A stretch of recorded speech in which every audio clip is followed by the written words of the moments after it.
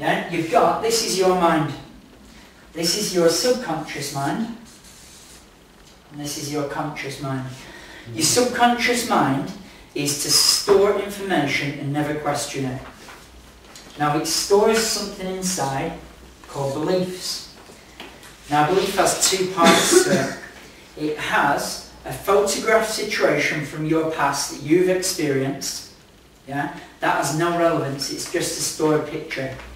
What has relevance is this. It's the emotional pain or pleasure stored with it. So, is it possible you can overcome fears? Yes or no?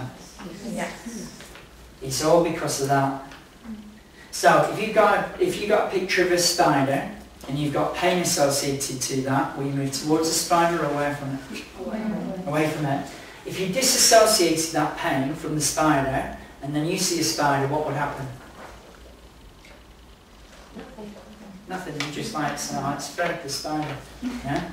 Because it's just a spider then, it has no relevance. Now, if somebody says they don't like you, and you go, oh my God, I can't believe they've just said that, what's happening inside?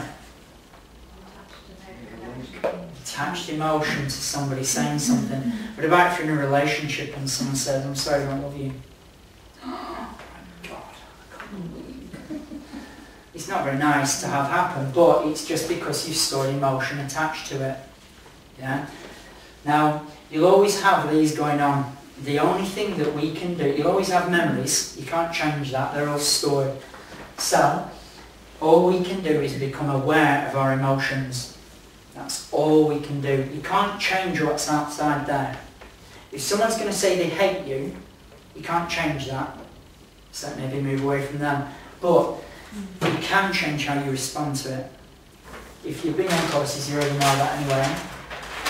So, in a visual metaphor, this is your conscious mind. Now your conscious mind, as you can see, is very small. It can observe and make decisions, but you can see the difference in size to your subconscious mind. So who rules the roost? Who rules the roost? Your subconscious is emotionally driven. So if it's telling you you're doing something, you're doing it. Now your conscious mind comes along and says, January comes along and I'm going to do this.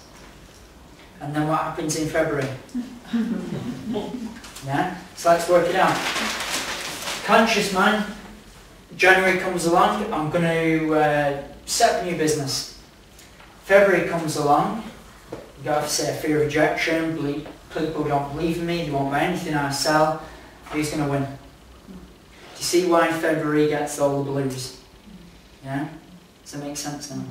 So, visual metaphor. I'm going to introduce you to your protector self. So you've got conscious mind. Does that make sense, what that part is? By the way, if you're not fully clear on what I'm saying and you want to put your hand up, remember, put your hand up. Nobody will judge you in this room. I know that for a fact. And if we do, we'll all stare. Okay, so